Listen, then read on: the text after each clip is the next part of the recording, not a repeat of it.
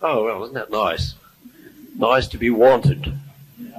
You know, when you get older, you know, sometimes people don't want you anymore. They think you're too old. But some of the great characters of the Bible were quite ancient and still doing great things for God. And, you know, when you face reality, it's not my fault I'm 82 or whatever it is I am. I can't remember now whether I'm 82 or 81, or I know I'm in my 80s. And as long as I know that much, I know I'm not insane. I know I'm not 70 and I'm not 60 and I'm not 20 anymore. But I am about 82. You can work it out for yourself. I was born on the 22nd of April in 1922. Now somebody can tell me how old I am, because I can't be bothered working it out. You got it already. 82. You're very clever. It's taken me half a year now to work that out. I'm 82, am I? Very good. I thought I was 82. No, I don't look it. Oh, that's very encouraging. Yeah, not 80. I don't look 82. Well, I suppose sometimes I don't feel it. Other times I do feel it, you know. But life is wonderful, you know. Life is very exciting. It doesn't matter if you're 82 or 22. Is there anybody here 22? You're telling untruths. Are you 22? Oh, I thought you would have looked 23. But you're 22. Well, that's wonderful, isn't it? Well, we've got one 22-year-old. Anybody younger than that? Of course there is. Look at that. Oh, quite a number. Oh, look at that.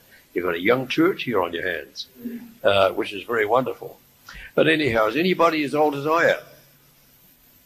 Older? You mean I'm the oldest thing here? Well, take a look at me. How am I doing for 82? Not bad. I haven't got so much hair as I used to have, and I don't dye my hair. I never have. I don't know what colour it is now. What colour is my hair, would you say? What colour is it, do you think? Very distinguished grey. Jewish grey. Distinguished. Oh, I thought you said a Jewish grey.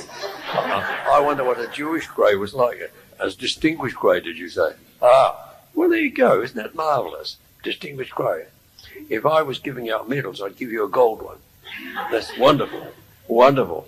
Oh, isn't it exciting, though? I'm glad to see young Ben here this morning, growing up, and it won't be too long before he'll be bigger than his father and wiser than his father and more anointed than his father, because God moves in generations.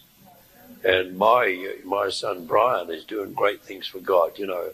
And then I've got a daughter, Judith, and Judith, my daughter, she's doing great things for God. She's married to a great preacher and doing great things in the kingdom of God. And it's wonderful, that, isn't it? You know, your sons and your daughters, and serving the Lord with gladness. Do you want to come down and is it all right for me to come down? Because I like, you know, I never know what they're going to do behind my back. You know. Very well behaved. They're very well behaved. And it's lovely to be here again. This is not the first time I've been in this church. I don't know. I've been here quite a bit over the years and preached here. But like I said, it's not my fault. I'm in my 80s, and last May, on the 30th of May, I think it was, my wife went to be with the Lord, as you probably know. And that, I suppose, was, it was the saddest day of my life. I mourned when my mother died, and when my father died, and when my oldest sister went to be with the Lord. But when Hazel, my lovely Hazel, I loved her, and I still love her too. And she just suddenly, in church, I thought she worked it well. Fancy going to be with the Lord in church. And Sunday morning, on the last Sunday in May, my wife got up that morning and she looked fit and well. The day before, she had driven the car. We drove way out in the country. Lovely sunny day in the middle of winter. And I said, let's go out into the country today on a Saturday, last day of May. And out into the country. She drove all the way there and all the way back. Many miles we drove that day, all day, just driving, calling in cafes and having a cup of coffee and so forth and so on. And she had no signs. She never even told me that the next day she was going to go to be with the Lord. Isn't it terrible that she never told me? And anyhow, the next morning we went to church. We always went to church. We've been going to church together for years and years and years and years and years. But you know, she chose a wonderful place to go to the Lord. She went to the Lord in church. Isn't that wonderful? And so the ambulance came. We called an ambulance, and guess what? 2 ambulances came, just like Hazel. One wasn't good enough, and so 2 ambulances came to the church. And well, it actually wasn't at the church. It was near in a restaurant just near the church. And there was my dear beloved Hazel laying out on the floor of a cafe. And that was the last time she ever spoke to me. And she went to be with the Lord. Well, that's all right. I had my weeping and my wailing and the gnashing of my teeth, so to speak. I was terribly sad. Imagine being married to a beautiful woman like Hazel all those many years. I think it was about 165 years or something like that. That's what it seemed like. And she went to be with the Lord. Well, that was all right. She went to be with Jesus. That's where she is now. And I don't know if any of you went to Hazel's funeral, but what a wonderful funeral she had. Church was packed, overflowing. Outside, all around the veranda outside. You were there. And wasn't that a wonderful funeral? I thought, boy, I hope they give me a funeral like that. And, and the coffin was a nice coffin. And it cost a fortune. Still paying for the blooming thing. And that, but the serious thing about it was, as long as I knew Hazel, she was a born-again, Spirit-filled Christian when I first met her. And the very first kiss that I gave her when I fell in love with her was so anointed that my mouth frothed for a month afterwards. It was incredible. But, we were in love with each other. And I only have had one wife, and that was Hazel. And, of course, as you know, in the last day of May, we were in McDonald's restaurant. The only thing I'm going to say to Hazel when I do meet her in heaven, you might have chosen a more expensive restaurant to die in than McDonald's. But she has the honor of being the only lady, and I asked the manager of McDonald's, and McDonald's, by the way, the staff of McDonald's, and the manager of McDonald's there near our church, that manager was so wonderful to us. He even came to the funeral. The manager of McDonald's came to Hazel's funeral. So wonderful to us and so kind to us. And he was tremendously impressed with the church and so on and so on. See, God works everything out.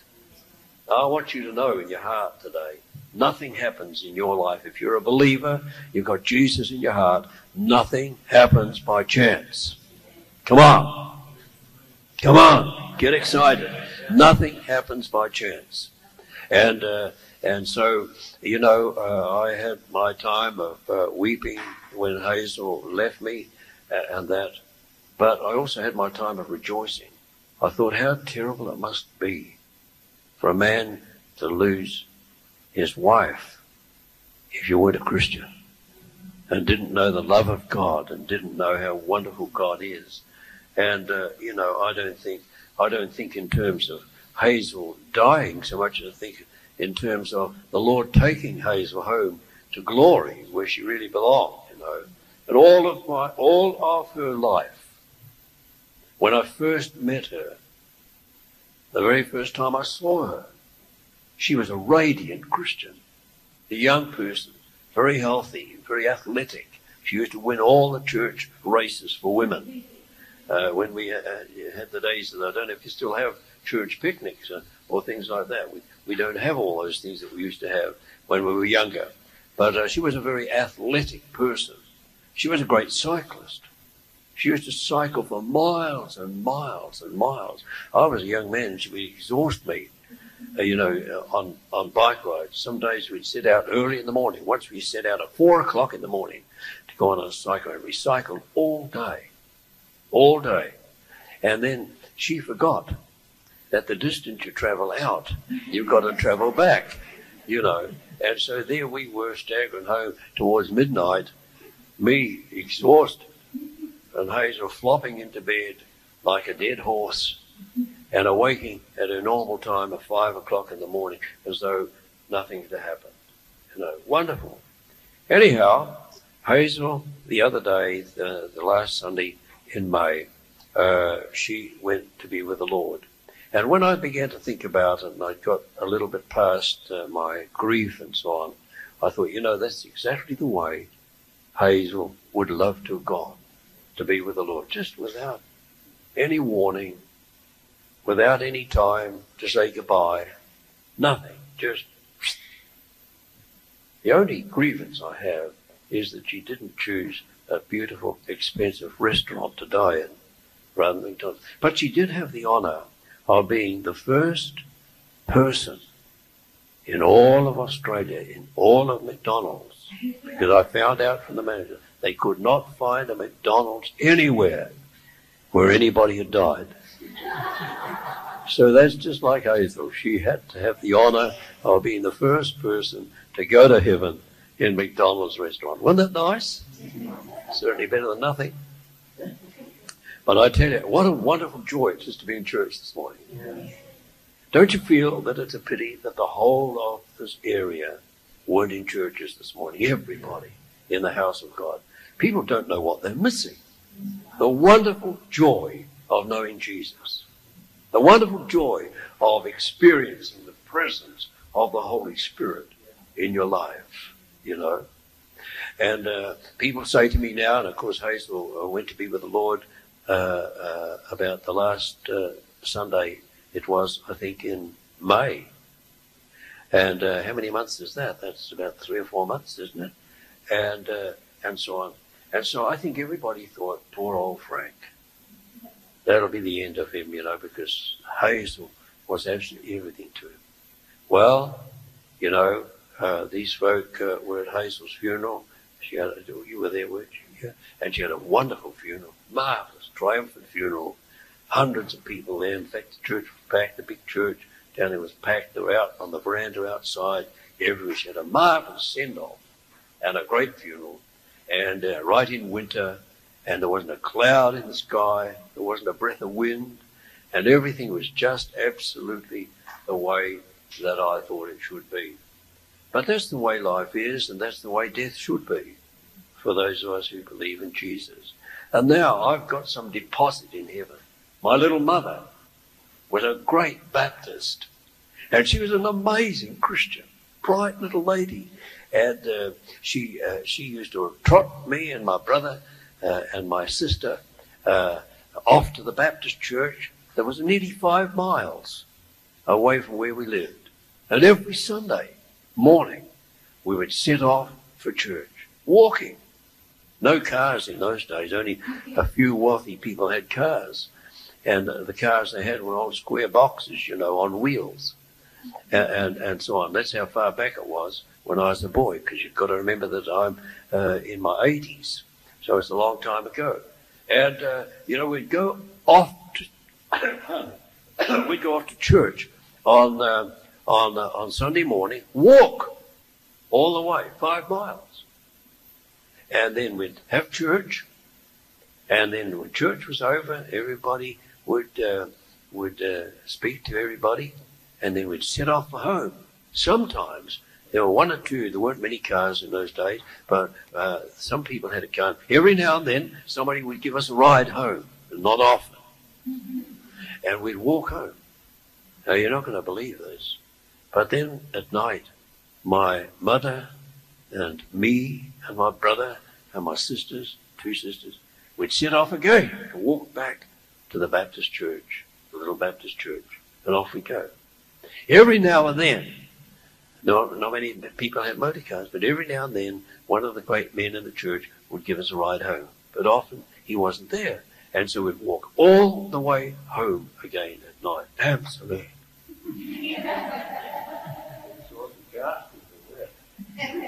And that was church. That was Sunday. But, you know, looking back on it, how wonderful that all was. And the fun that we had with our mother. I got to know my mother so well. And a lot of it was just walking everywhere because we had no motor car and hardly anybody else had a motor car either. Only a few wealthy people had cars.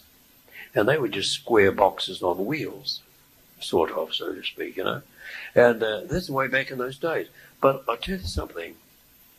There was something about those days that's sadly lacking in society today. Something lacking. People had great friendships and great relationships with the neighbors and with relatives and so forth. And we used to often look forward to a Sunday afternoon when one of our uncles would come in his flash car, whole square box on wheels, but he'd come in his car on a Sunday afternoon, and we would hope and pray that our uncle would say, "Come on, I'll give you a ride in the car," but not him. Not him, no. But anyhow, that's something of the old days. But you know, we didn't stay in the old days. We grew up into manhood, the sisters into womanhood, and so on. And they went their way, got married, I got married, so on, and life went on.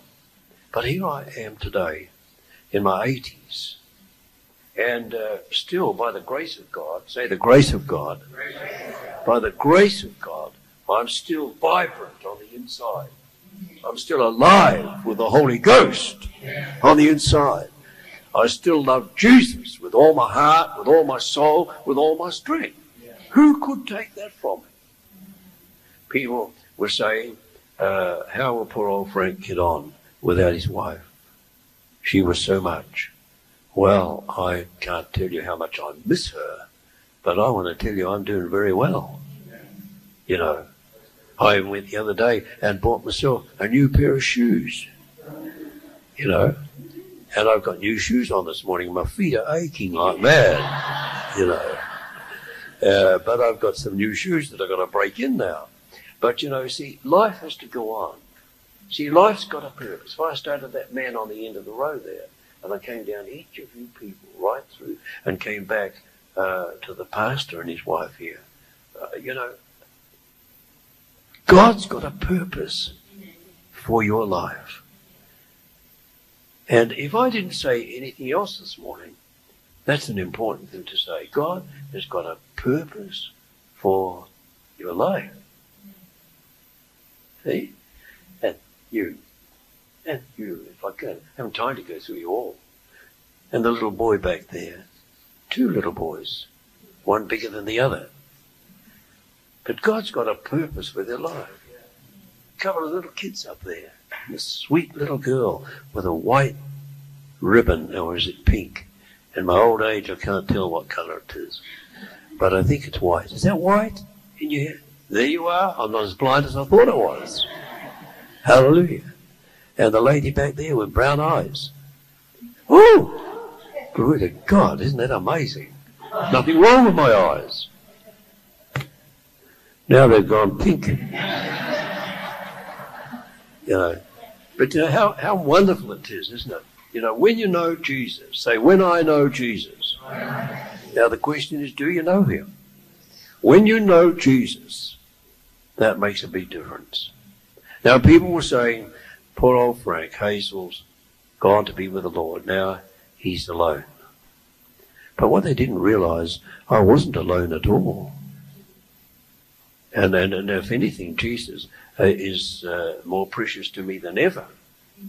And so what has happened?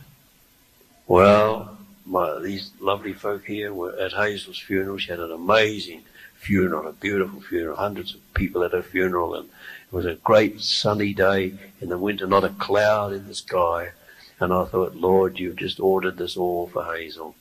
And so we buried Hazel, or her remains we buried. She was up in heaven probably looking on and rejoicing. But the wonderful thing about this is The Bible says that nothing can separate us from the love of God, which is in Christ Jesus. Say nothing. Nothing. Now, when God says nothing, he means nothing. No thing. Nothing. Nothing can separate you from the love of God, which is in Christ Jesus.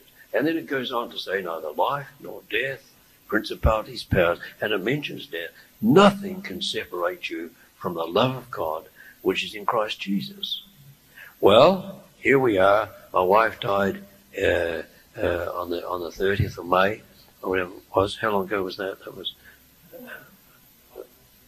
4 or 5 months ago, you know. And I never even asked Hazel permission, and I bought myself a new pair of shoes.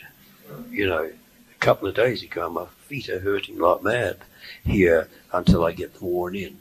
But friends, look at me today. Nothing can separate you from the love of God, which is in Christ Jesus. Absolutely nothing.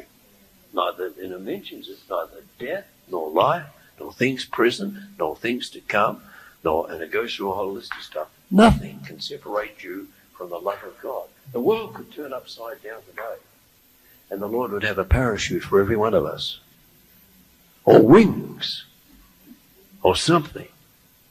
See? Nothing can separate you. I want you girls and boys to hear this. You're very young, and you've got a great life that's coming. But you stick close to God, and then you'll get like me, and you'll live till you're 82 or 3 or whatever it is I am, I forget. But I tell you, God, down through the years, has kept me. And on the 30th of May, the Lord suddenly took my wife, just like that. And you know where he took her from?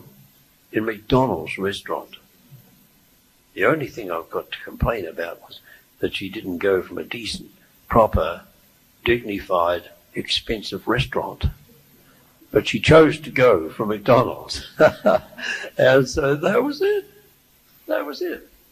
Now, you know, people thought, oh, that's the end of poor old Frank. You know, Hazel was so much to him. And it's true, Hazel was so much to me. She was such a beautiful wife. She's the only wife I ever had. I never had a chance to have another one. You say, what's the matter with you? You're single now. You could get married again. No, once bitten, twice shy, you know. Not really, not really. But the point is, friends, I'm saying this to say this, saying that to say this, that, you know, when you are a believer in Christ, and you've got Jesus ruling and reigning in your heart, nothing, say nothing. Now, when God says nothing, he means no thing, nothing can separate you from him. Your own folly can take you out of fellowship through backsliding. But nothing can separate you from the love of God which is in Christ Jesus, which is an amazing assurance to have in your heart. You know, and I want you to understand today that you're not in this world by chance. You're not just nothing, just another person amongst the 5 or 6 billion people that are on the globe today. No. It's an amazing thing that there's all these millions and billions of people on the face of the earth. There's never been so many human beings on the earth at one time ever in all of history. And yet God knows every one of them. And it doesn't matter whether they're red in color, like the Red Indians, yellow, like some of the Asian races, red, yellow, black, and white. We used to sing that old song. All are precious in his sight. Jesus died for all the children of the world. And it's been my privilege in my lifetime to travel around the world preaching the gospel in many countries. And I have actually preached to the red, the yellow, the black, and the white. You say, where were the red people? The Red Indians in America. They have a red tinge in their skin.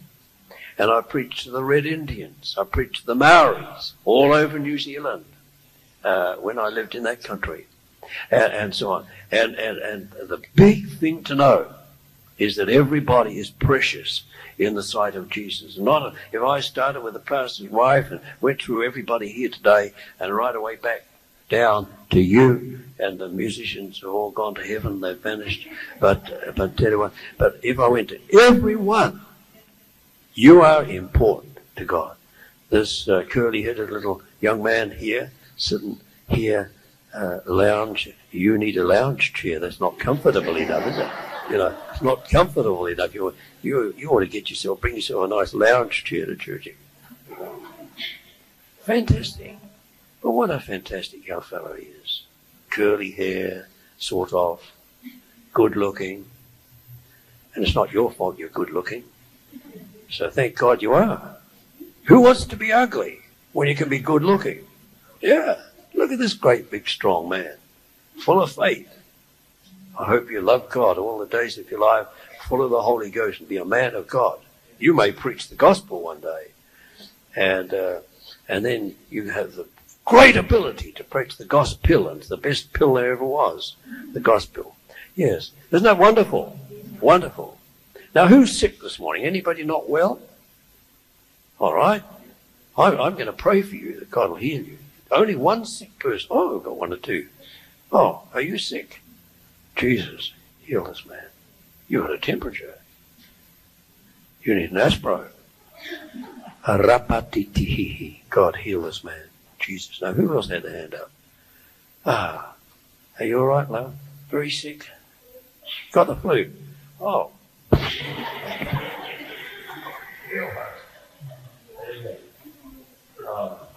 Man. Who else?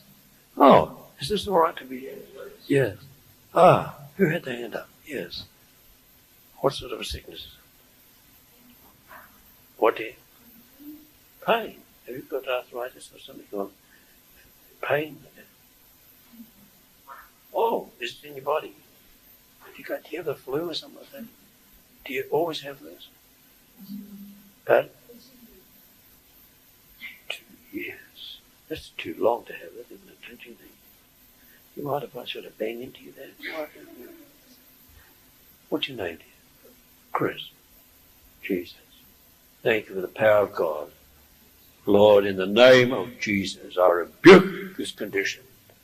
Command the healing power of God to flow in Jesus' name. Receive it now into your heart. Thank you, Lord. Who else was it? Yes, what do you have, love?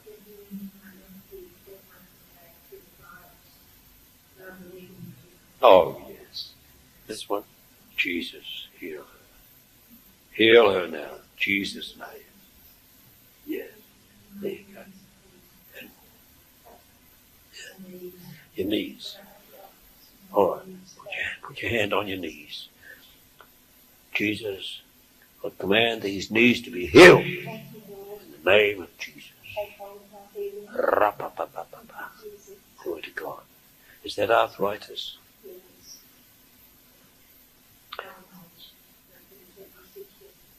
Oh, there's nothing. I'm in my 80s. Yeah.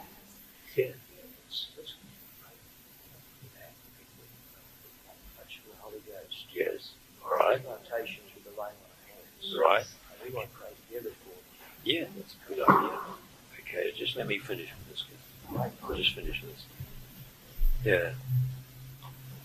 Jesus, in healing now. Father, in the name of Jesus. Jesus. Rabaida.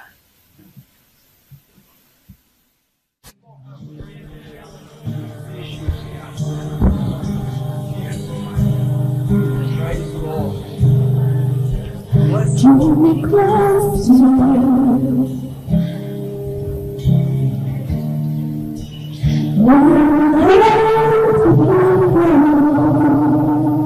Jesus.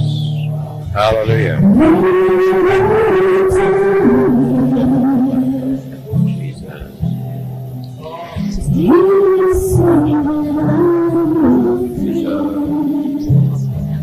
Holy Ghost, come.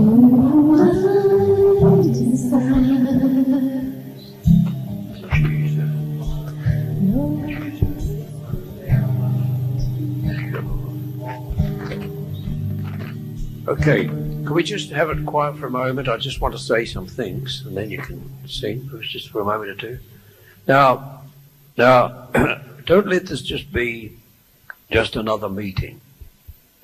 You see, we get that mentality in Pentecostal churches where we see and experience so much and so on. So it's a matter of a decision.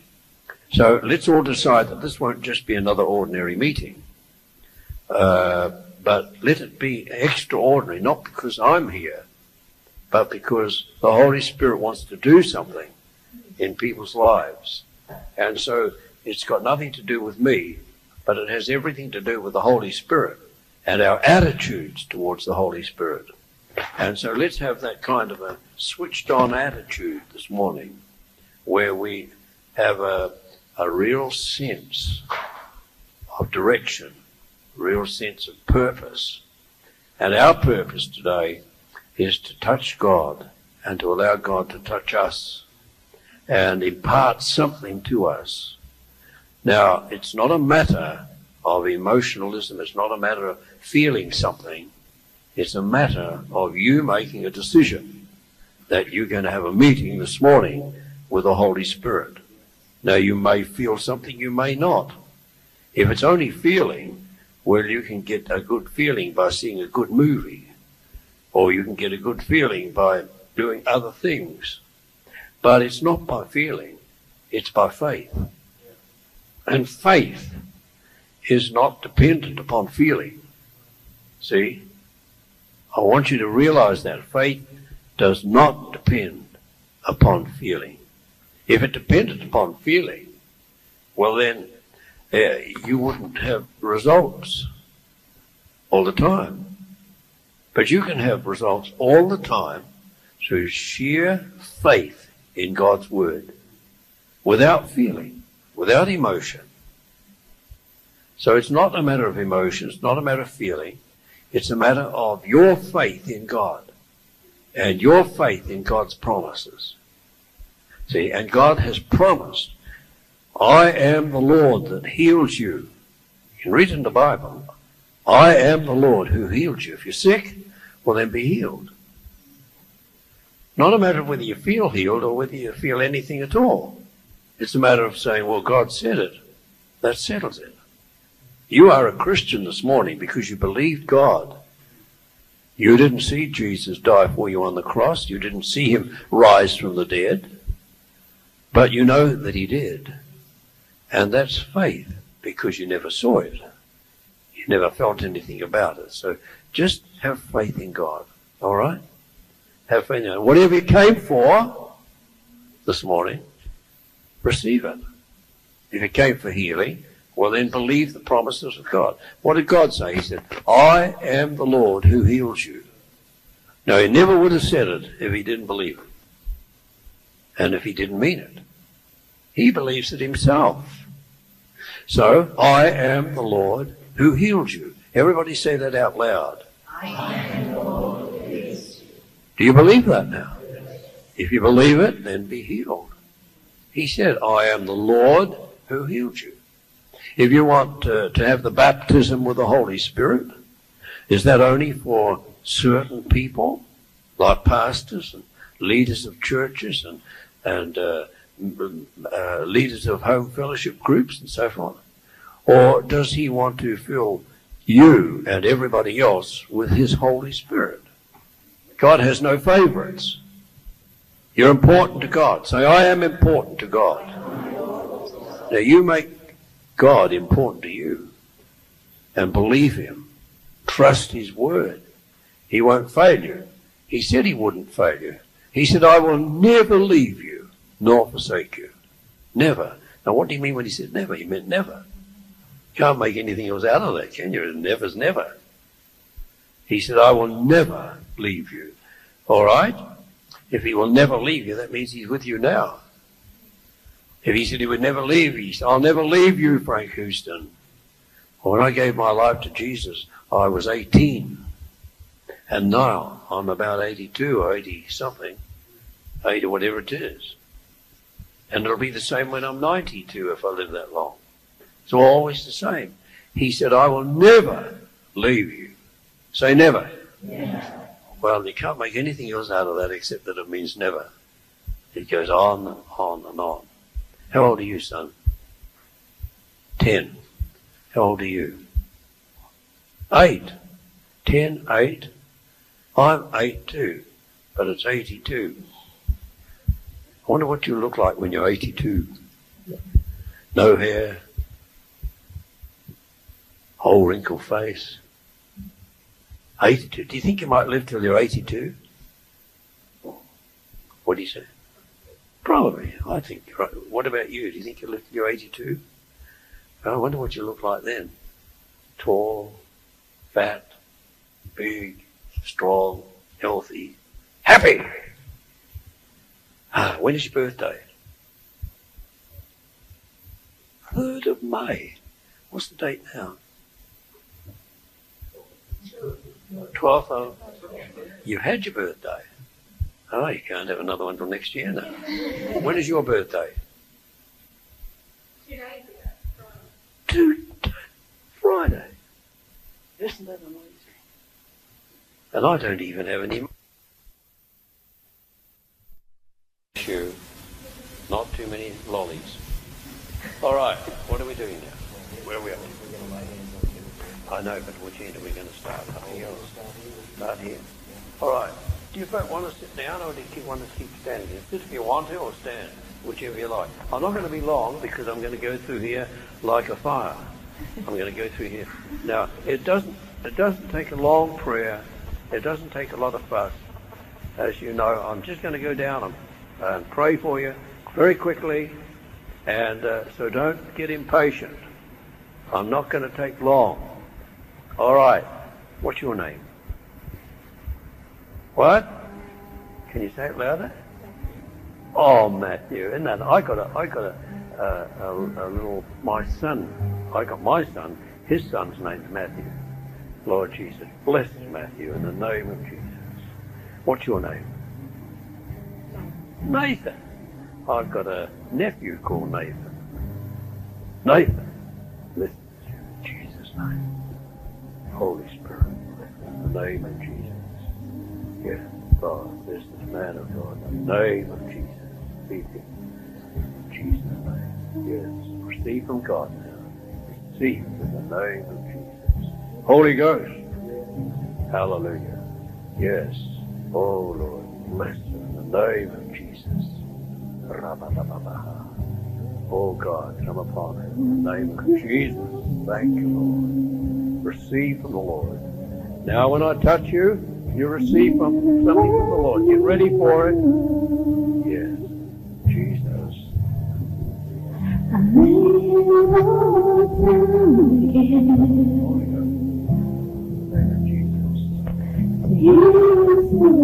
Name of Jesus. Right. Rabba. You are my desire. No one else will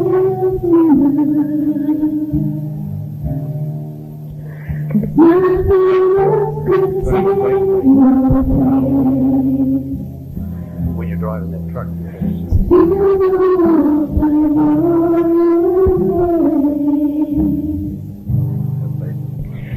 help me find a way, bring me back to you.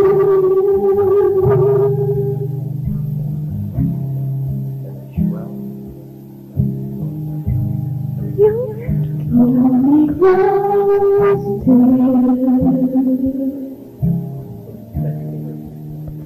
Never let me go. this is why, Lord, in Jesus' name, oh family, sit on.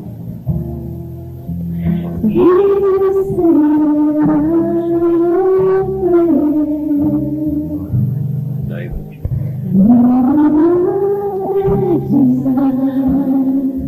How are you? How old are you?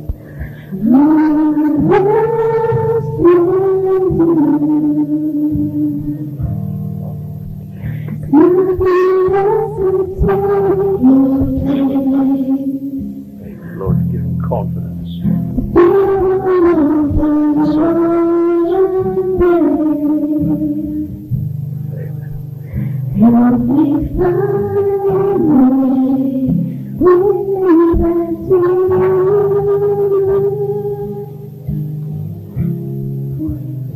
That song makes me feel very nostalgic, because that's the song that really sparked a great revival a few years ago up in Toronto, and it was known as the Toronto Blessing. Anybody remember when that occurred some years ago? And Hazel, my late wife, and I felt led of the Lord to go up to Toronto and participate in that great outpouring of the Holy Spirit that occurred. Did you get up there for that? And people went from all over the world without anybody inviting them. Christians from all over the world, flew to Toronto in Canada because the news of this outpouring of the Holy Spirit occurred, and Christians everywhere. And I got invited up there by some of the leaders of that movement of the Spirit of God, and it was truly remarkable.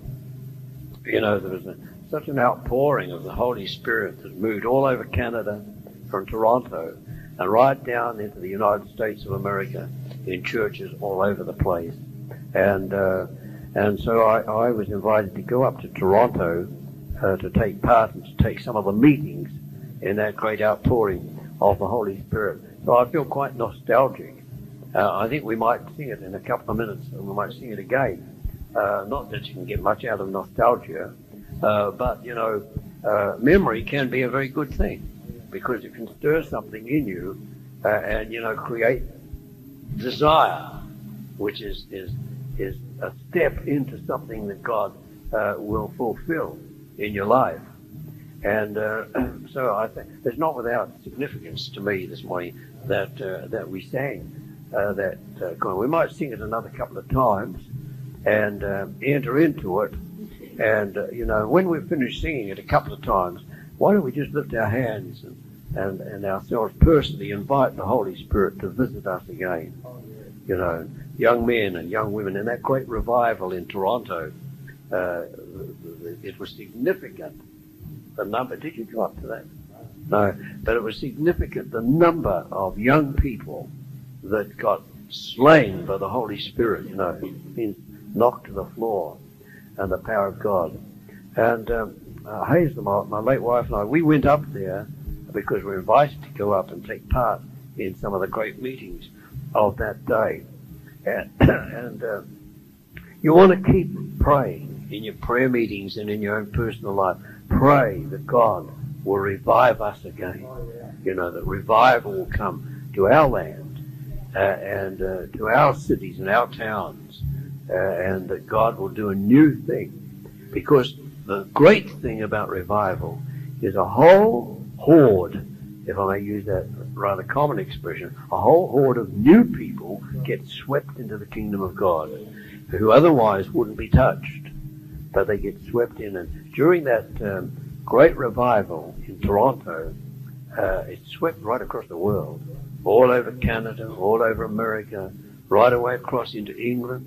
Tremendous movements of the Holy Spirit in the British Isles, England, Ireland, Scotland and Wales were smitten by it. All over New Zealand, they had a very big movement of it in New Zealand. And we ought to pray and believe God for another outpouring of the Holy Spirit, because the people that very often get smitten by the Holy Spirit are young people. And thousands, tens of thousands of people all over the world were, if you added them all up, tens of thousands were swept into the kingdom of God as a result of that initial outpouring of the Spirit of God. And it just occurred one Sunday in a church in Toronto when they had been having special prayer meetings, and the power of God came upon the pastor, and the pastor was slain in front of everybody. And that's the way the revival started. And I met that man. I don't know if you met him, but he was just a very lovely man, and actually a very shy person, and the last man that you would ever think would fall down in front of his congregation. But the power of God came so mightily upon him, he was slain. Some people thought he'd had a heart attack. but he had a heart attack of a different kind. His heart was affected by the Holy Ghost and started a movement that swept the whole world, all over the world, as a result of that one meeting. And a meeting that usually lasted an hour and a half went for over 8 hours or so, non-stop. It was such a movement of the Holy Spirit. And you want to pray for revival, you want to keep praying that God will revive the church around the world, revive the church in your own city, and revive your own heart, quicken your own heart, make it come alive on the inside, and start appreciating the blessing of God and the movement of the Spirit of God. And you can't force these things to happen, but you can pray for them to happen. You can believe in your heart for them to happen, that God will revive. And you should make a prayer of yours, and you should revive us again, O Lord. You should pray that prayer, often. Revive us again. Revive means brought alive. If somebody dies and you revive them, they've come from the dead. And that's where they got the word revival from. The word revival came from revive, awaken and quicken the dead, bring them alive. And the churches are full of dead people, not physically dead, but spiritually dead.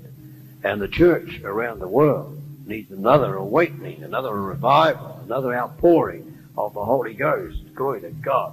I'm getting excited here, and I'm thinking about what should happen in this city, in this town. I'm thinking too, brother. Oh, yes. And what could happen? Yeah. This building wouldn't be big enough for a revival, but it would be a great thing if you had to put extra chairs in the aisles, and you've got a very wide aisle. It could do a lot narrower than this, and still get up and down as if you had to put chairs in, because of the people coming to see what's happening. The revival is just an addition to the word revive. Means made alive or quickened, brought to life. Revival. And you should pray in your private prayers. Pray that the Lord will give you a revival personally, and that if you get revived, somebody around you is going to get revived. You know what I mean? If the pastor gets revived, well, then somebody around him is going to get revived. If I get revived, if this boy here on the end gets a revival in his heart, he might end up being a young preacher, a young evangelist, preaching the gospel. He wouldn't be how old are you, son? 14. Well, many a boy of 14 has had a revival, which reminds me, I had a boy in my church in New Zealand, in a town in New Zealand, years and years ago, and he was 14. This is what reminds me of when I think of him. And his name was Donald Hennessy. What an Irish name. Donald Hennessy. We used to call him Don Hennessy. He's just 14 years of age. And I was pastoring a church, and all we had in the congregation was about 28 people. And this boy, Don, had a revival in his heart. And as a result of that, you wouldn't believe what happened. All the people that were coming to know Jesus as a result of one 14-year-old boy having a revival. Jesus coming and touching his heart and setting a fire burning in his heart. Oh yeah, revive our hearts. Yeah, everybody say, close your eyes and say, and pray this prayer after me. Dear Heavenly Father, I thank you today that you are the God of revival. I ask you now, grant to me, O Lord, revival. Revive my heart, O God. Give me an increasing love for Jesus. Do it now, Lord. I receive and I bless your holy name. Amen. Give the Lord a clap.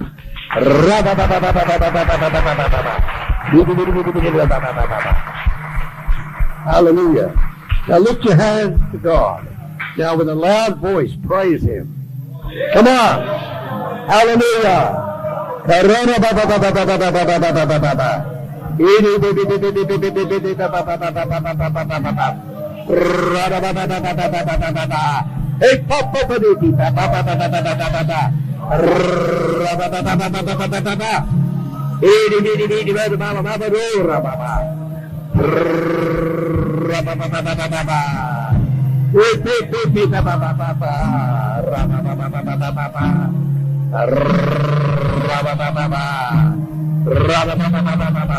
Jesus, revive me, Lord.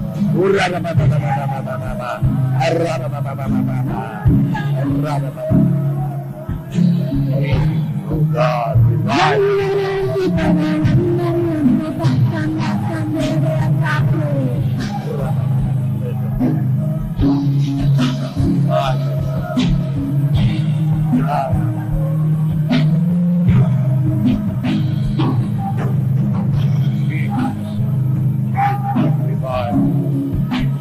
Holy Ghost.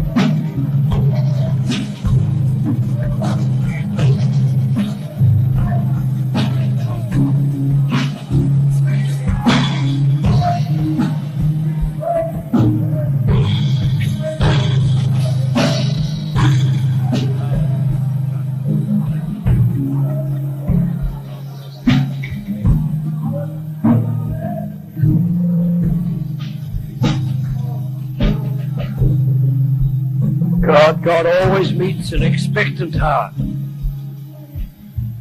If you expect nothing, that's what you get, nothing. If you expect a revival and believe for it and pray for it and work for it, that's exactly what you'll have, you know.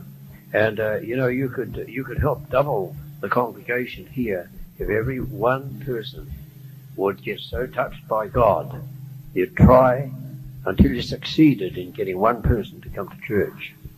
You know, but you see, we give up trying. We don't try.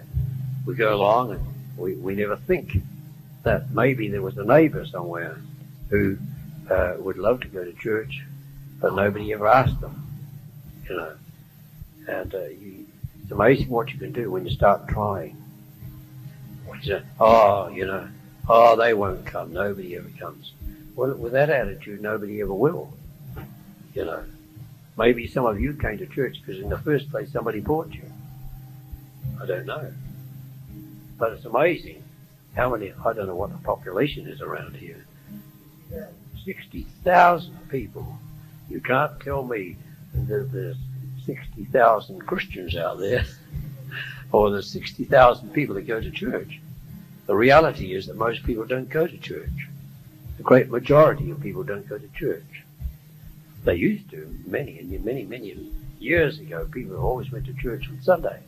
But now, we have a secular society, and people don't go to church. And that's why we have so much trouble in the world. When people have God, they become a powerhouse and a fortress against the enemy. And, you keep believing God for better things, bigger things, and become active in helping people to find the answer. The world is in for a tremendous shock. Jesus is going to come suddenly. I want you to remember that. The Bible says, in the twinkling of an eye. That doesn't mean the blinking of an eye. The twinkling of an eye is an occurrence right away deep in the eyeball of the eye. It's so fast that it can't be detected by another human eye looking at it. But this young man is looking at me now, but he could have a twinkling of an eye and his eye wouldn't move. But the inner eye can move so fast. You know how a camera will click? Well, much, much quicker than that. And it's called the twinkling of an eye. That quickly, Jesus is going to come suddenly. And when he comes, multitudes will not be prepared for him. Won't be prepared for him. They won't be prepared Many of them don't even know that he is coming. Never heard of it. Never heard that Jesus is going to suddenly, the Bible says, appear in the clouds of the sky and come back to the earth suddenly. And when he comes, millions will not be prepared for him. On the other hand, there'll be some millions that are prepared for him, like you, ready for the coming of the Lord. And won't that be wonderful when he comes? Oh, whoopee! Glory to God. Amen.